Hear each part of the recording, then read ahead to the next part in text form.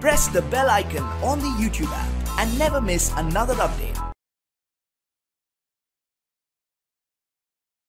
That we're going to cover for you. We're going to end in India. Women there have been sharing midnight selfies on social media with an unusual hashtag. That hashtag is Ain't No Cinderella.